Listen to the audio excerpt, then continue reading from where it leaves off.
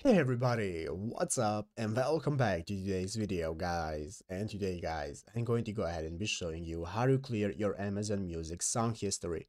This is a very simple thing to do guys, so make sure to watch this quick and easy video till the very end and follow my steps correctly so you can make sure this works the same for you and that you can do this yourself. But yeah guys, let's get straight into it. So guys, the first thing you want to do is go ahead and open up the official Amazon Music website right here at music.amazon.com. And after opening it up guys, you want to go ahead and log into your Amazon account that you're using for Amazon Music.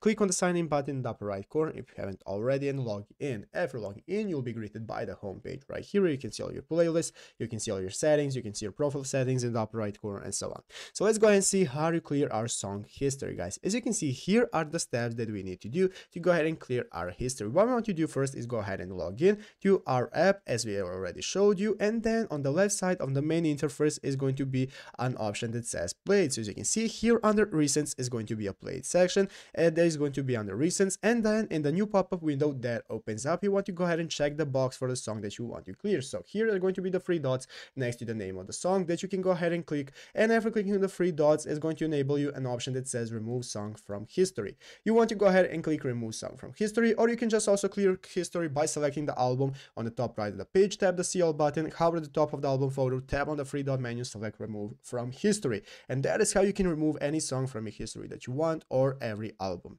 But yeah guys, basically that is how to do it. So I hope this video was helpful. If it was, make sure to leave a like, subscribe to the channel. So you guys, thanks for watching, take care and bye.